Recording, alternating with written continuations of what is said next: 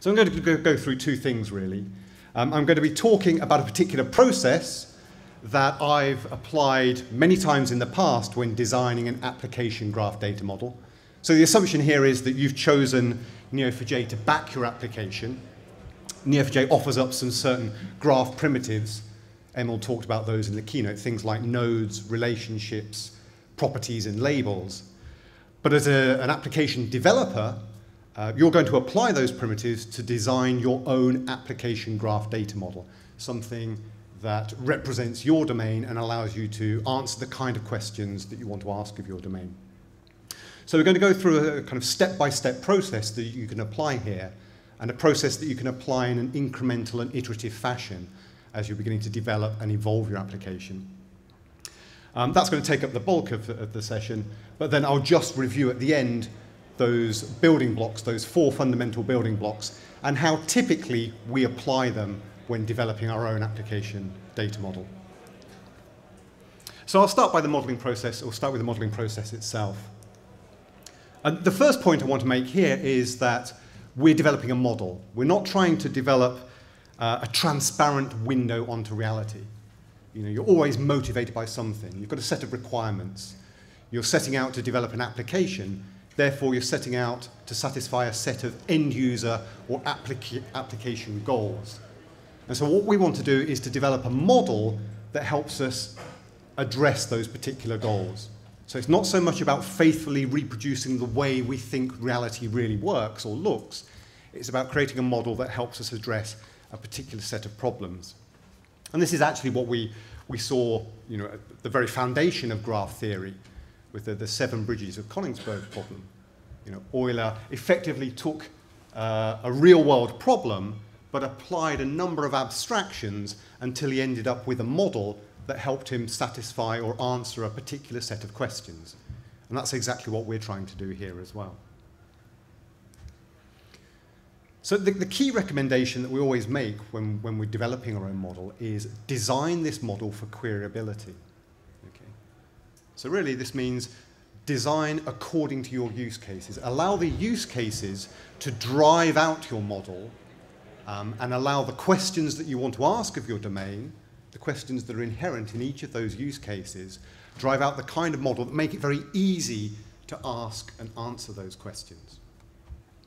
So assuming that you have some set of requirements, and they can be in any form really. This doesn't presuppose any particular way of expressing requirements. It may be that you start with agile user stories, or it may be you have a more formalized set of functional requirements. But starting with those requirements, which effectively express a set of end-user or application goals, what we're going to do is to work through this little step-by-step process and apply it over and over again, requirement by requirement. So we're going to take a kind of natural language representation of a requirement. You just use a story or some written piece of text, and we're going to turn it on its head. We're going to look at that requirement and drill down and try and unpack the questions that we would have to ask of our domain in order to be able to satisfy that requirement. So that's step one. We're then going to take those questions and we're going to pick them apart a bit. For each question, we're going to try and identify the entities, the things in our domain that we're really interested in, the things in our domain that are core to our understanding of this particular problem. And we're also going to try and identify the ways in which those entities are connected or related to one another. And we'll just do that by parsing the questions. That's step 2. Step 3, we're really going to formalize those expressions or our understanding of those entities and those relationships. We're going to turn our natural language representations into cipher path expressions. Okay? And we'll see that as part of this worked example. And those cipher path expressions effectively become the basis for our application graph data model.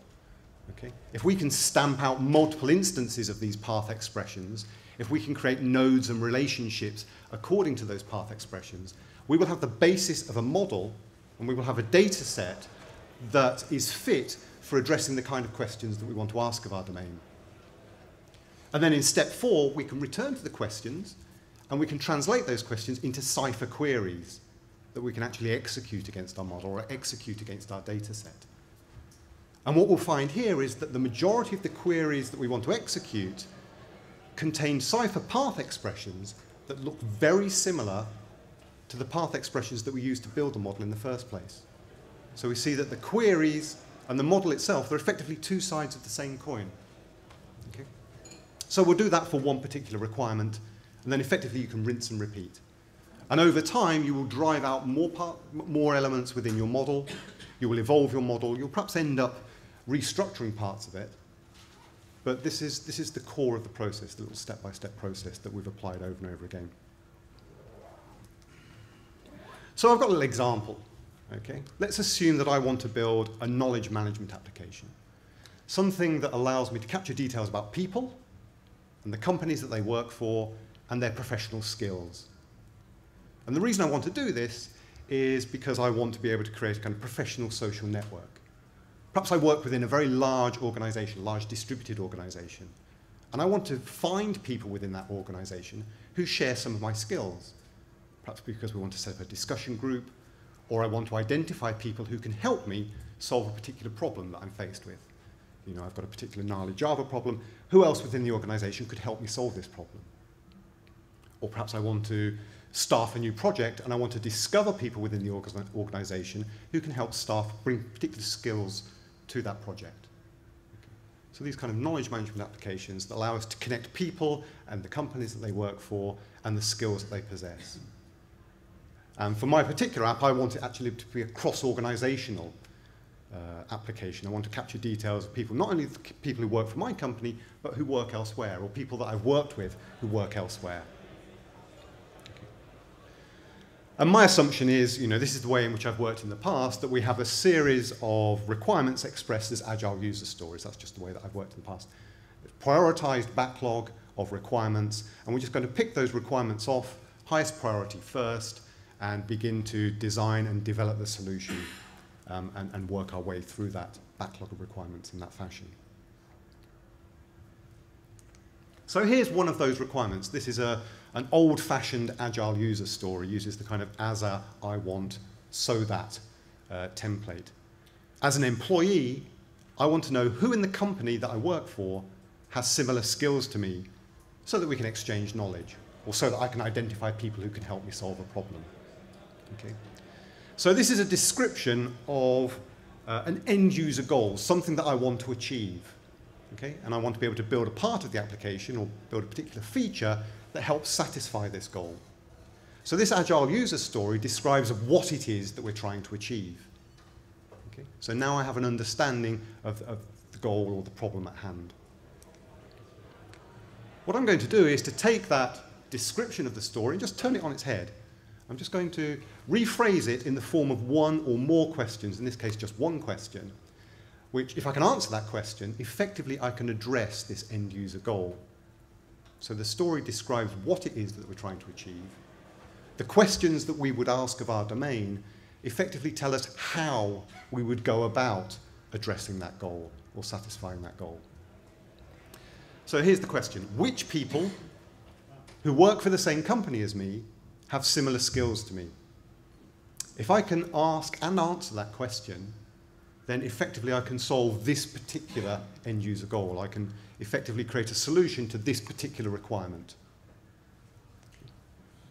So we've taken the story and identified one or more questions that would help us address that end-user goal.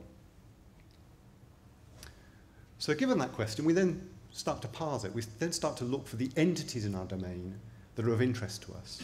You know, the things that seem to be core to our domain with which we deal. So here we have two, perhaps three entities. And typically we're looking at nouns, common nouns, things like that within that sentence. So we have people and companies and skills. Okay? And in the singular, we have a person, we have a company, we have a skill. Now I've put a question mark against skill here because given this one story, I'm not supremely confident that this is an entity. Perhaps a skill is just an attribute of a person. You know, Ian has one or more skills. Perhaps they're attributes of Ian. You know, Ian's skilled in Neo4j, in C#, in Java, and so on. Is skill just an attribute, or is it an entity, a thing in and of itself within my domain? I'm I mean, knowing, you know, I'm going to skip forward or fast forward and anticipating this little fictional domain, I'm going to say that actually I'm confident that this is an entity, this is a core entity in my domain. I am particularly interested in skills. So it's not that these are just simple attributes of people. They're things that I'm very, very particularly interested in. Perhaps because in the future, knowing that there are other requirements here, I can anticipate that I want to create a taxonomy of skills. I want to be able to relate skills amongst themselves. And that there's in fact something very interesting about the way in which people are related to their skills. People have different degrees of proficiency. Some people are beginners, some are experts. Okay. So all of those things, you know, expanding the context here and anticipating a few other requirements, give me a degree of confidence now that skill is not just a simple attribute in the same way that eye colour or age is a simple attribute. I feel more confident that skill is a distinct entity within my domain. So we've parsed the question and identified 3 different entities. And we're not dealing with anything about graph databases at this point. We're just parsing some questions and identifying entities, and now the ways in which those entities are related. So again, going back to the question, we can see that a person works for a company and a person has a skill. Okay. All right. Well, you can see where I'm headed with this. The verbs here, works for and has, are candidate relationship names in a graph model. And the entities are candidate labels. So we've got some common nouns, person and company and skill. We're probably going to have nodes within our data set that represent people and companies and skills. So person, company and skill are candidate label names, and the verbs here are candidate relationships. So at this point, we begin to formalize the model. We've just got some very simple natural language expressions of the stuff that we're interested in, but now we can turn these things into cipher path expressions.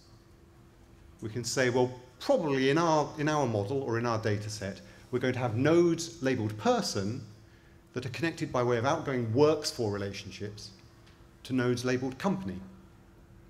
And similarly, those nodes labeled person will be connected by way of an outgoing has skill relationship to nodes labeled skill.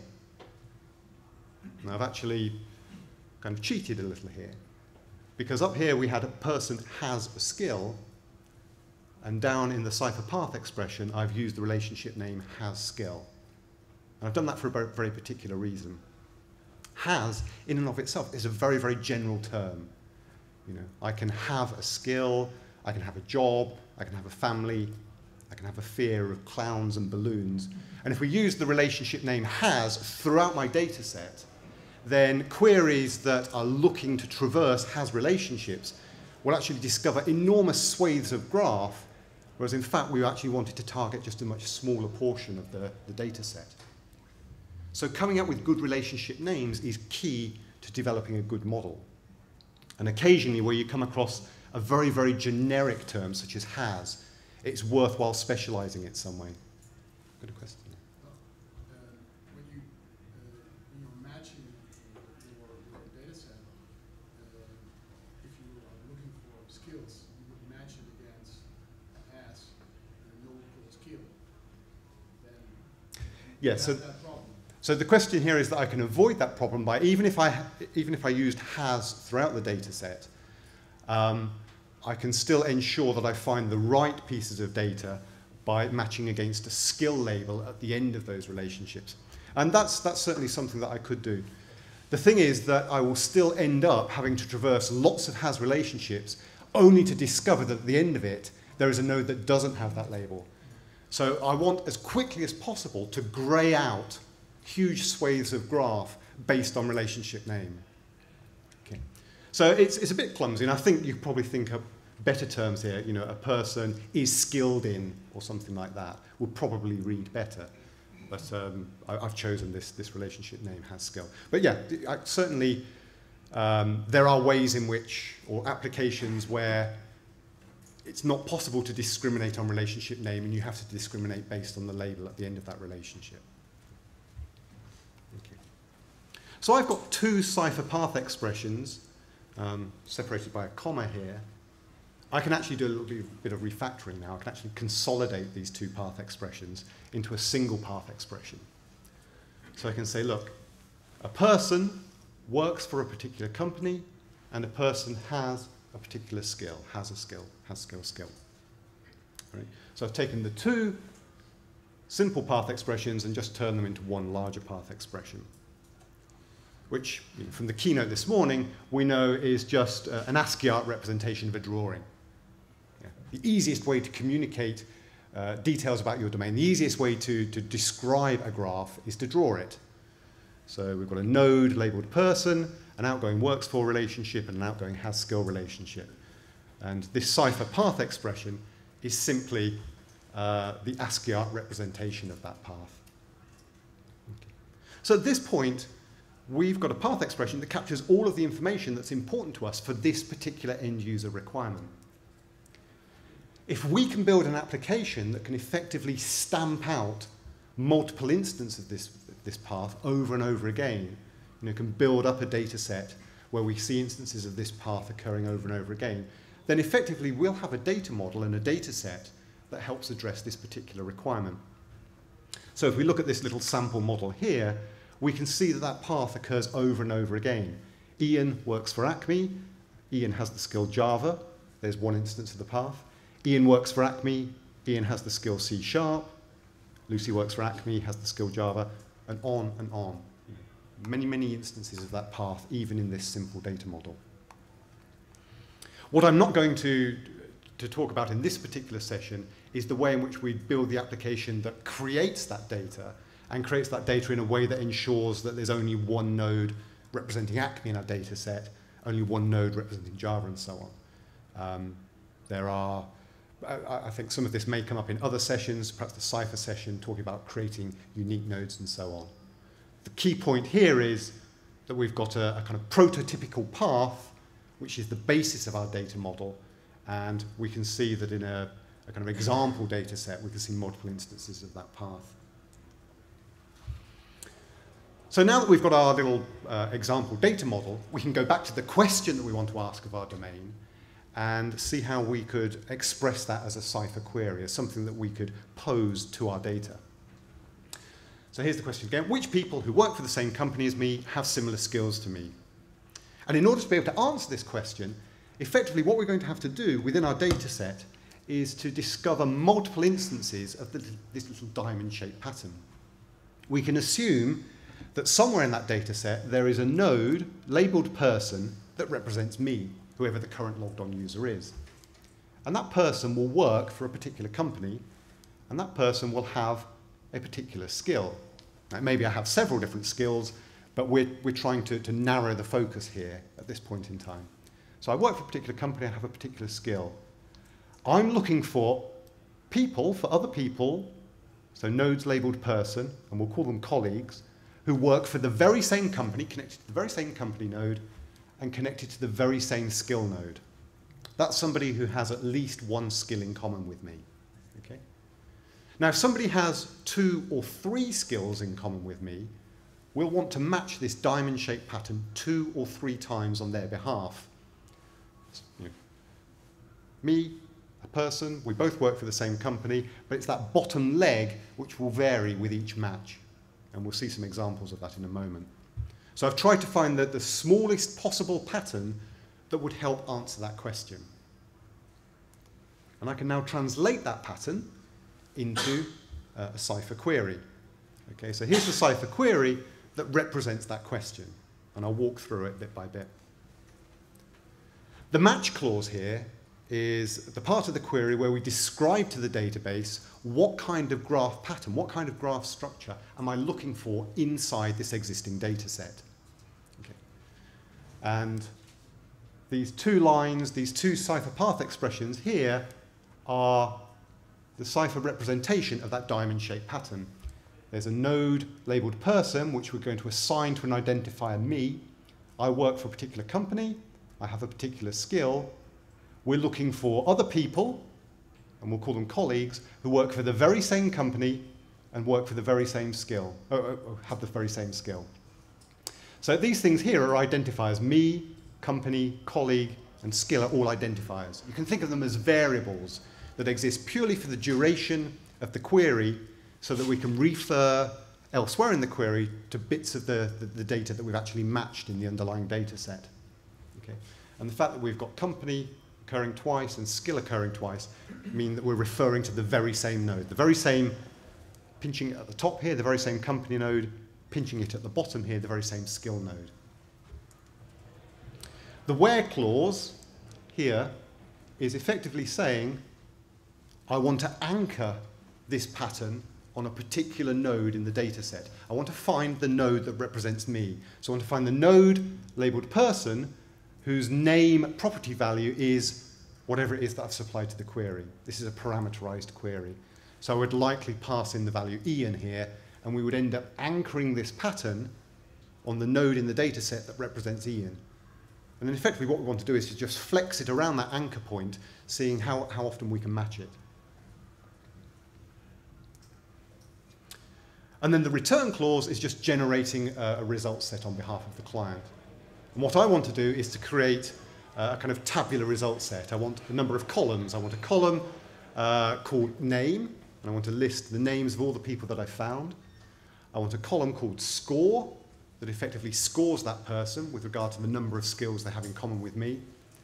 And then I want a third column called skills, and I want a comma-separated list of all the skills that this person actually has in common with me.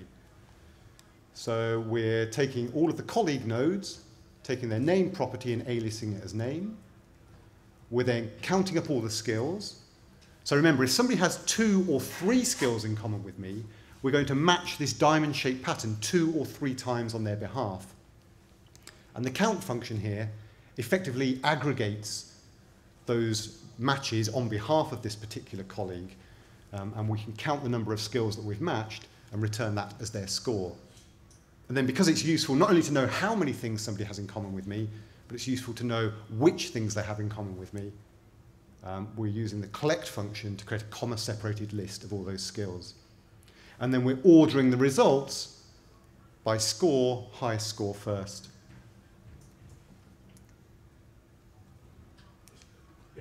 Yeah. Is there a particular reason why you use the where clause instead of just doing any No, there isn't. So the question is there any reason why I have anchored this pattern using the where clause, whereas in fact, in today's cipher, I could in fact have used a little bit of JSON syntax there to do person, name, colon, Ian.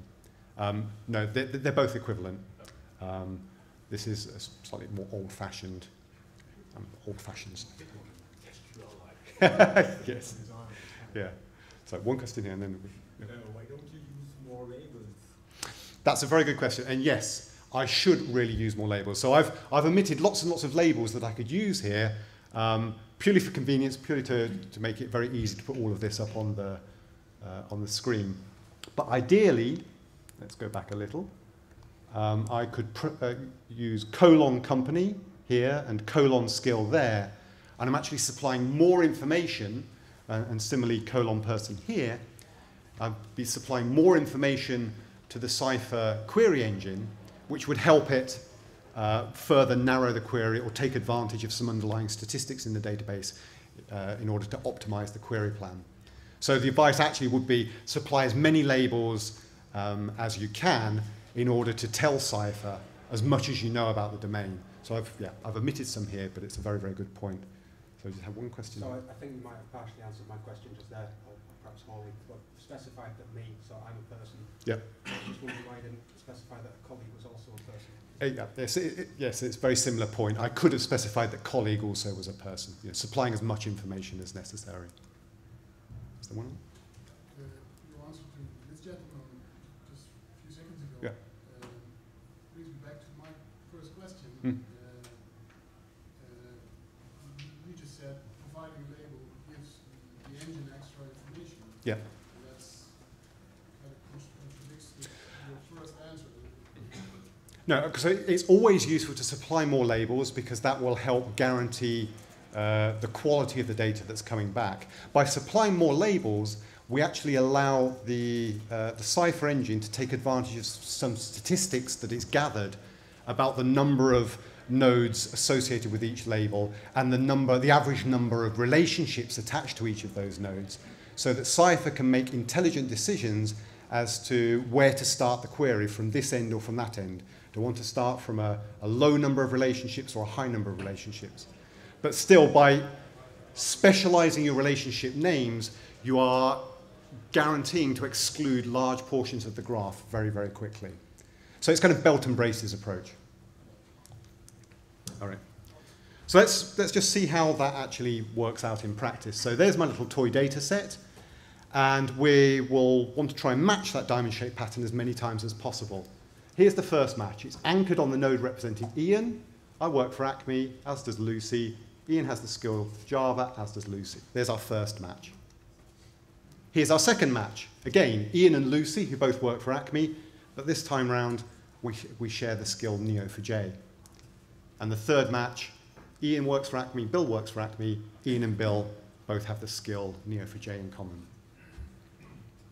So if we execute that query, we'll end up with that result.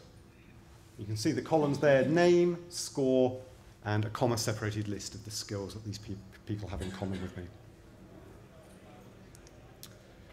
So that's our one requirement that we've dealt with. And ideally, we would iterate, we'd pick the next requirement off the backlog and begin to continue to work on the model. And it may be that we identify new kinds of relationship, new kinds of properties to attach to existing nodes or relationships.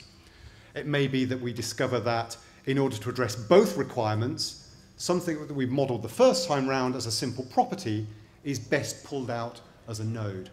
But gradually we will evolve the model so that it's as simple as possible, but no simpler, but no more complex than is absolutely necessary in order to deal with all our application requirements. So we took a simple simple representation of requirement, identified the questions that we would have to ask of our domain in order to satisfy that requirement, identified the entities and the ways in which those entities were related, and formalized that as Cypher path expressions. That became the basis of our underlying data model. And then we went back to the question and identified the pattern that we would have to find in order to answer that question and express that as a Cypher query. And it's no surprise that the path expressions in the query look very, very similar to the path expressions that we used when we were first creating the underlying data model. So just a couple of minutes left. I'll very, very quickly review the way in which we've applied those fundamental building blocks. Typically, we use nodes to represent entities, the things in our domain that we're interested in, anything that has identity. And we use properties to represent the attributes of those nodes: age, eye color, first name, last name, that kind of stuff. Plus occasionally some metadata, perhaps a version number or a timestamp. But the core use of properties with regard to nodes is typically to represent entity attributes. We then structure the domain by introducing relationships, named and directed relationships. The relationships help connect the entities. They help structure the overall domain. They help lend semantic context to each of those individual nodes. And typically, whereas we use properties on nodes to represent entity attributes, we can also attach properties to relationships, but here we'll use the properties to represent something about the relationship, its strength, or its weight, or its quality. Or again, we may want to attach some metadata, a version number or a timestamp. Iterating over my model, I decided I want to represent a person's proficiency with regard to a skill, so I attached a property to relationships, a numeric property, level, indicating something about the strength or the quality of that relationship. And then finally, we're using labels. We can attach labels to each of our nodes, and typically we use labels to represent the roles that a node plays within our data set. This node represents a person, this node represents a skill. Labels allow us to group nodes together, to ask the database, find me all the nodes representing a person, and also allow us to associate things like indexes and constraints. Okay. That's pretty much it. We've actually touched on all of those other slides in terms of nouns and verbs and stuff like that. There's more detail in the book here. There's a good chapter about actually modeling your domain. If you register at graphdatabases.com, even if you don't get a print copy today, you can get a PDF in the future. So thank you very much for coming along. Hope that was useful.